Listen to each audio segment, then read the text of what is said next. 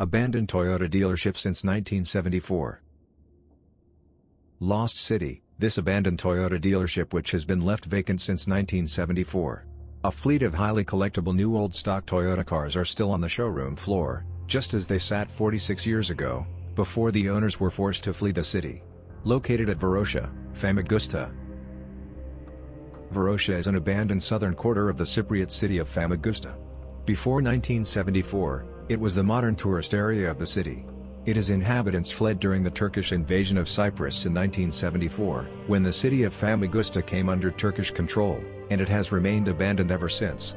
As of 2020, the quarter continues to be uninhabited, buildings have decayed, and in some cases, their contents have been looted over the years, some streets have been overgrown with vegetation, and the quarter is generally described as a ghost town.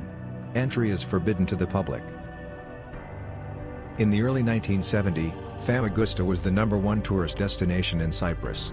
To cater to the increasing number of tourists, many new high-rise buildings and hotels were constructed.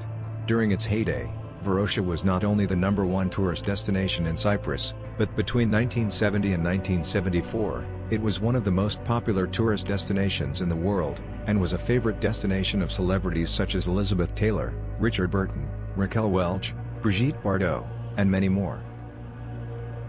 Images courtesy of Showa Racing official Facebook page. What do you think of abandoned Toyota dealership?